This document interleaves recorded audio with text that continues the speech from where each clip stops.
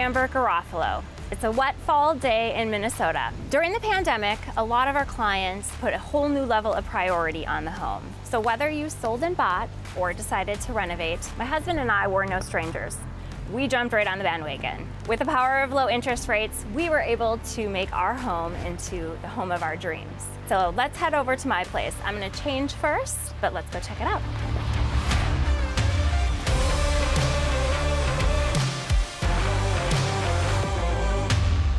Welcome to our home. So we're still under renovation, nearly there. One of the key features that I wanted as a result of the pandemic is separate offices. There was also all the modern touches, so I wanted our home to feel like it was brand new when this is all done, because we love this area. We love our lot. We didn't really want to change our location. So this is Dave with my renovation team, Dave with Expand Inc. So Dave, what have you been seeing from consumers post-pandemic in the renovation world? You know, I think one of the things that we have seen is actually an increase in demand for just about everything that we do. And people are spending a lot more time in their homes. They're working from home and they're spending more of their money on their home. So really the demand is great for our time and for our resources. Plus the power of interest rates.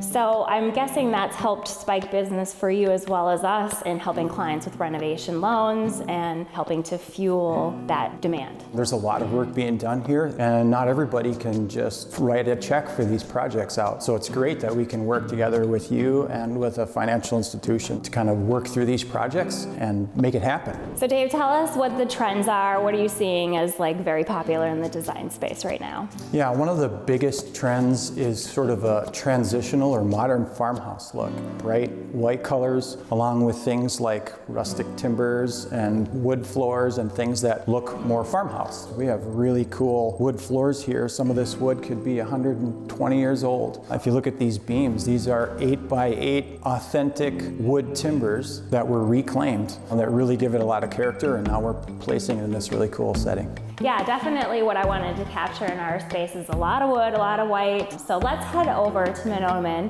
and we can check out where these timbers and beams and wonderful floors come from.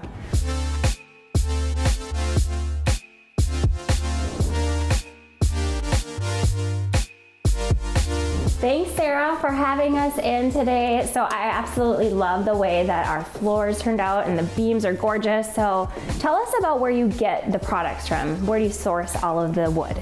So our material is coming from old barns, factories, outbuildings, warehouses. They're carefully deconstructed and then shipped here. Then we start taking out the metal. We actually start the processing phase of taking out the metal, kiln drying it, heat treating it, and then running it through the various machines to make either paneling or flooring, box beam material, getting it ready for the client.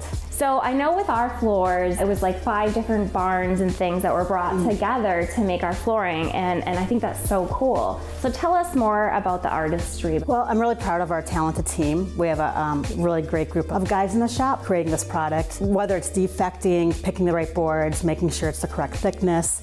So there's a lot of sorting, a lot of work that goes behind it. I know the trades in general are struggling right now because there's just not enough people going into the trades, and so I really highly recommend that people take a look at that. There's just an abundance of need right now for people to work in the trades.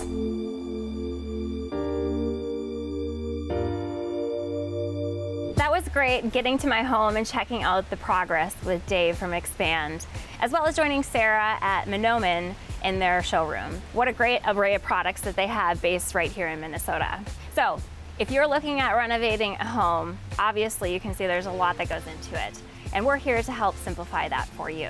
Thanks for joining us on this episode of Financing the American Dream. We'll see you next time.